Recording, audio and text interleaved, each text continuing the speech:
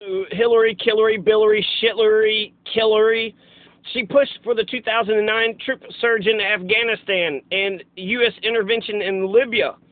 So what happened there? Oh, that's right. Bin Laden was in Pakistan. He was sitting in a chair in his underwear. Why were we even in Afghanistan? And then Iraq? What the fuck?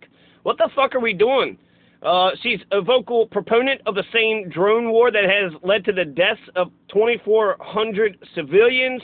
And just look at her husband. Her husband was bombing Sudan to get the Monica Lewinsky scandal out of the newspaper, so he's going to fucking kill people in Sudan. He didn't give a shit. Plus, look at what they did with Haiti. He's supposed to be a hero because he returned Aristide back to Haiti, but he waited like 2 or 3 years after the corporate forces could maintain a foothold in Haiti, and then, got to be viewed as some type of hero.